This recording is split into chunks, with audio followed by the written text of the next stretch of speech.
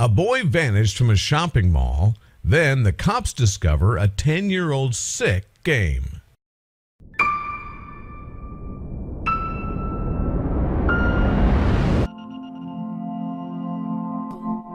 But before we start, please make sure to subscribe and hit the bell so you never miss an upload from us. Also, leave a like right now. We've all heard the phrase, "boys will be boys," in reference to young boys getting into trouble. While kids often get into mischief from time to time, they're usually still good kids. However, what happens when the child is actually rotten to the core? When these two boys skipped class one day, they would show the world what it was like to stare into the faces of pure evil. It was a cold Friday afternoon at the Strand Shopping Center in Liverpool. The shopping center was bustling with shoppers, yet something was amiss. Two 10-year-old boys playing hooky from school seemed to continue to draw attention to themselves. How did they manage to get out of school for the day? The two boys were the perfect definition of good boys gone bad. Throughout the day, they shoplifted from multiple stores with batteries and some paint being a bulk of their loot. While on the surface it seemed like two young boys getting into trouble, the truth was much more sinister. Meanwhile, on the other side of the shopping center, Denise, a young mother, and her 2-year-old son James were spending the day shopping with her brother's fiancé and child.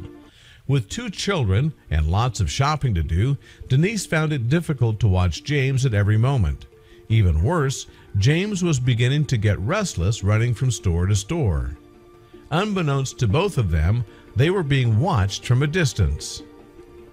As Denise spoke with a butcher in an effort to purchase a cut of beef for her husband's dinner, she had no idea that her son James had caught the attention of the two boys in the mall. They watched as James walked around, trailing his mother. Realizing Denise was distracted, the boys decided to approach the young James. The two boys stealthily approached James while Denise had her back turned. They began to chat with him, gaining his trust enough for them to lead him by the hand out of the store. It took only a moment and he was gone. When Denise turned around, her son was nowhere in sight. The two 10-year-old boys, identified as Robert Thompson and John Venables, took the young James on a 2.5-mile walk from Liverpool to Leeds and then to the Liverpool Canal. Despite a good amount of people noticing the boys, no one thought anything was wrong. To the innocent observer, it seemed like 3 young boys out for an innocent stroll. Unfortunately, things were about to take a very dark turn. The boys began to taunt James when they reached the edge of the canal. They threatened to throw him into the water so he would drown. One of the boys then picked the poor innocent James up and slammed him to the ground head first, injuring him in the process. As a lump began to form on James's head, the boys decided to take the abuse one step further. By this time, little James was crying uncontrollably.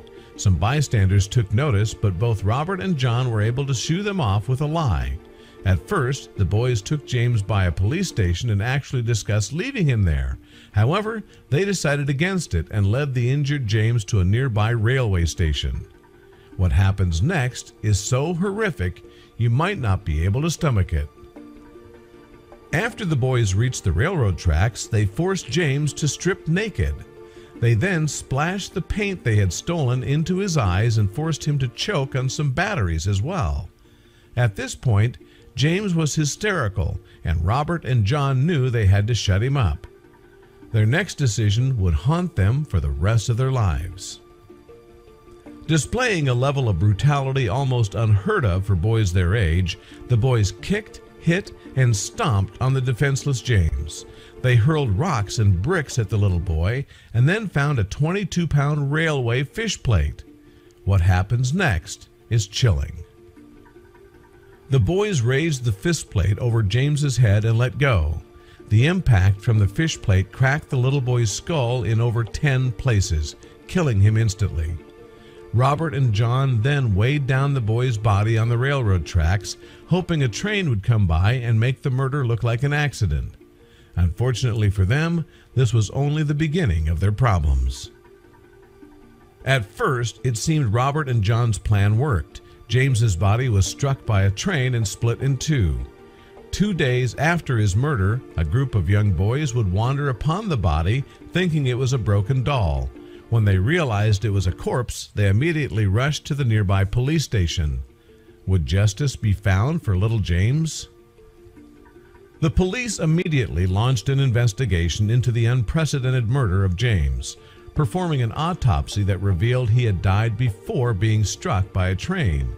This was due to the fact that James's body had over 42 injuries in total. In fact, his body was so badly damaged, there wasn't one injury that could have been determined as the fatal blow. Thankfully, the police had plenty of evidence to provide leads in James's case. The security footage at the Strand shopping center was the most damning and revealed that the two young boys had taken James from the shopping center. The police were completely shocked, revealing that the brutal extent of the injuries would never have led them to guess it was a child who inflicted them. With the footage of the boys found, the police were one step away from finding out their identities. The police released the images of Robert and John on national television, which led one woman to identify John. She knew he had been playing hooky from school that day and quickly contacted the police. It wouldn't take long for the boys to be swiftly arrested. Even though both Robert and John were only 10 years old, the horrific nature of their crime led the court to try them as adults. With all of the evidence piled against them, the boys were found guilty and sentenced to life in prison, although they would have possibility for parole at the age of 18.